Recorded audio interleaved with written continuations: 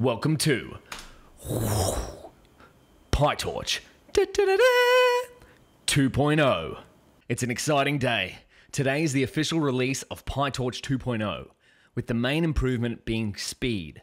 This comes via a single backward compatible line, torch.compile.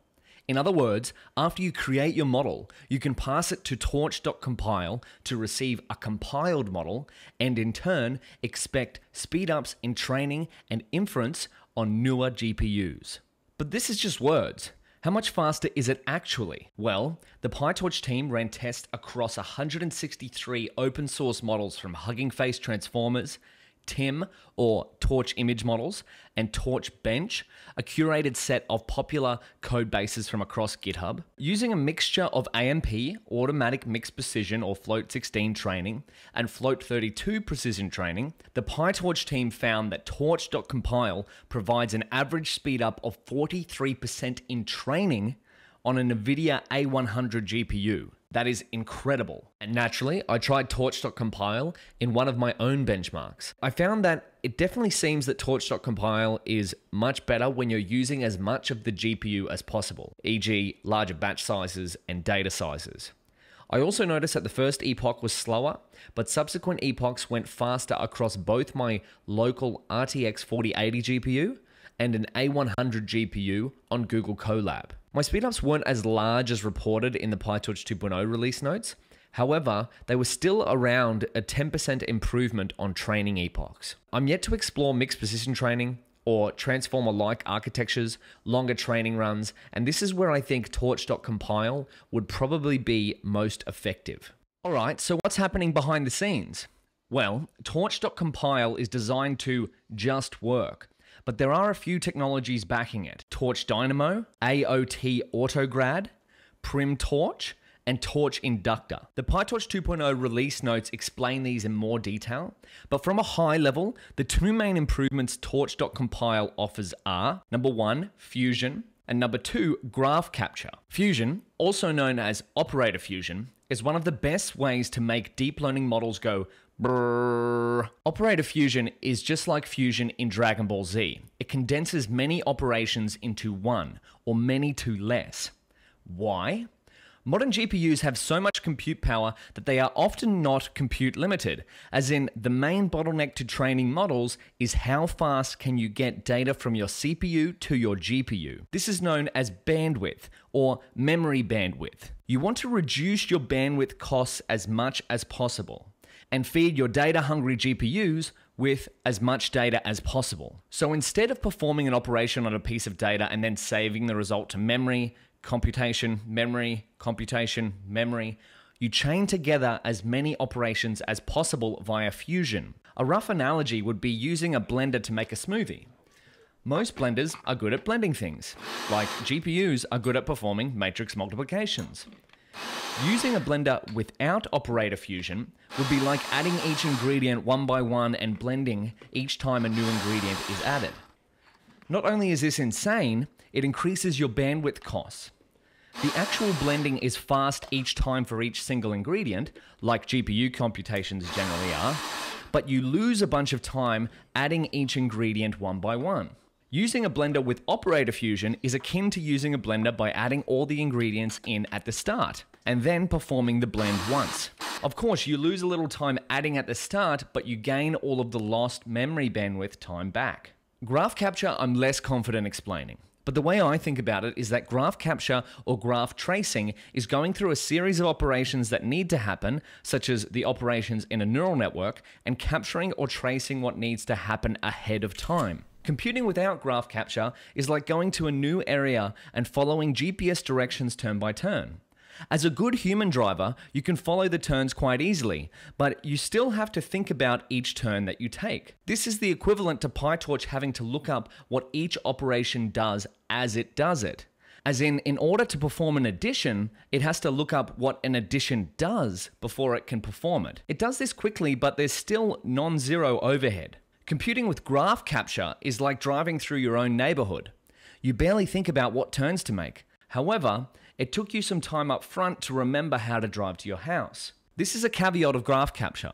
It takes a little time upfront to memorize the operations that need to happen, but subsequent computations should be faster. For more on the concepts of fusion, memory bandwidth, and overhead, I'd recommend reading Making Deep Learning Go Brrrr from First Principles by Horace Hare.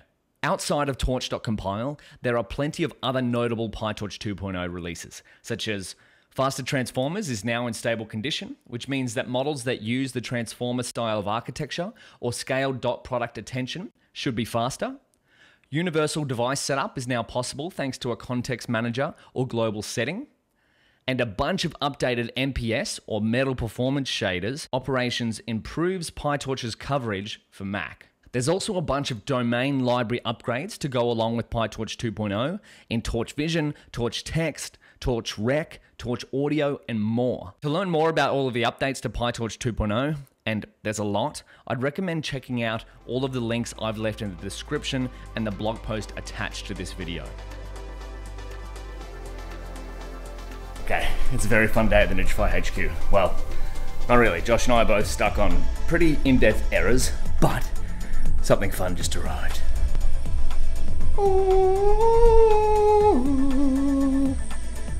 I don't actually know what this is. So it's from NVIDIA. I've been talking to them. And they said they're going to send me something celebrating upcoming GTC conference. However, this is pretty big packaging. And the best part is, my little brother, who's a gaming enthusiast, is coming over, and he doesn't know that this is here. What's up, brother? I need your help unpackaging something. Why are you recording? What's going on? I don't know. Have a look at who that box is from.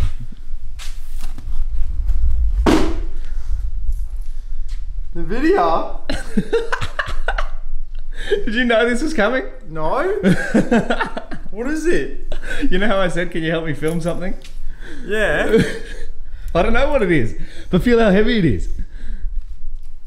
What? It's pretty heavy. What do you reckon it is? I don't know, GPU or something? Apparently this is 15 kegs. I don't know what's in it. I think I know. You do know. Oh, one package. And second package. It's come all the way from America. Oh my God. way. Josh, can you get a close up of this? You got two? Alright. So NVIDIA were very kind to send me not one, But tres. but two. Oh my God. GeForce RTX 4080s. This packaging is ridiculous. Quality. Okay. There's some serious horsepower. Oh, you ready? Cue the epic music. Oh my goodness. Look at that box. What in the world? Got to handle with care. Oh my gosh. That is some GPU power right there. So the goal will be to get this installed in my deep learning PC and then test it out.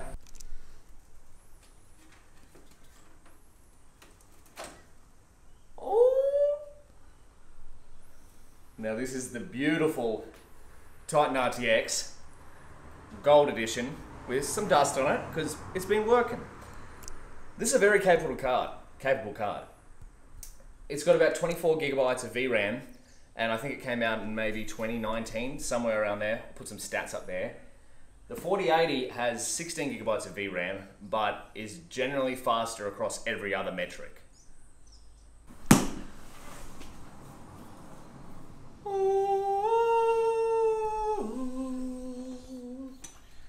Now, ideally, this would slot right in. Why do I think that's not going to happen? This is a side-by-side comparison of the Titan RTX, which is a big card, and there's the RTX 4080. Side by side. It's like the size of your head. Oh my god. There we go. You know, I read a good blog post once that the brain might actually just be a 3090. And I'm probably getting that completely wrong. But I think it's just gonna... What? No, that can't be it. Oh yeah, let me adjust the camera. Got to line it up here with the screws. That just clicked in. Okay, I don't think there's a chance that we're getting two of these in there. Maybe one day. 3 PCIEs in. It's like a cooking show for deep learning. Now, let's go plug this back in. We got Dinty V2. A little bit Frankenstein, but that's okay. Got the moment of truth. Let's bring it to life. Oh, it lights up. I didn't know that was gonna light up. That looks epic. Oh. Need to fix this fan. Now I believe we have to install some drivers.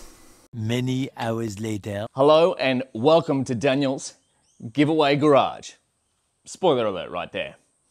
Now, after about a morning or so of troubleshooting, I got the RTX working with CUDA. Everything works. Can train PyTorch models like a charm. The trick is, uninstall previously installed NVIDIA drivers before installing new ones. Took me a while to figure that out. Now, you might be wondering why NVIDIA sent me not one, but two, 1 second, two RTX 4080s. Well, the spoiler alert is, it's a giveaway for you.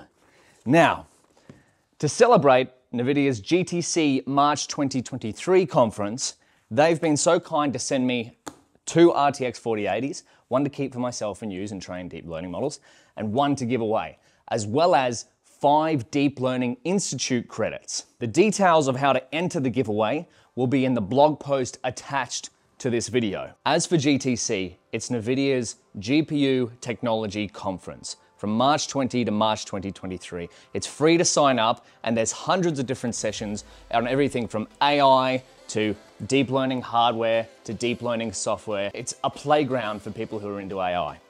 I've got 5 sessions I'm going to. Number 1, compile and train with 43% speed up using PyTorch 2.0.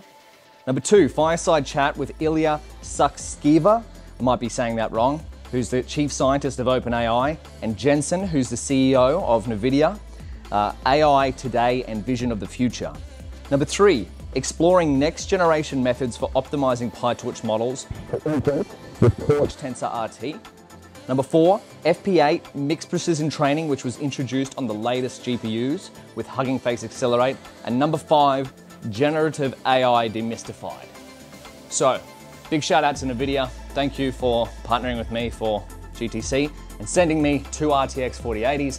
If you'd like to enter with a chance to win one, as well as one of the 5 Deep Learning Institute credits, follow the instructions in the blog post, go and check out NVIDIA GTC. And as for me, it is way too hot in Australia to be wearing this for much longer. So I'm gonna take this off. And I've got some models to train.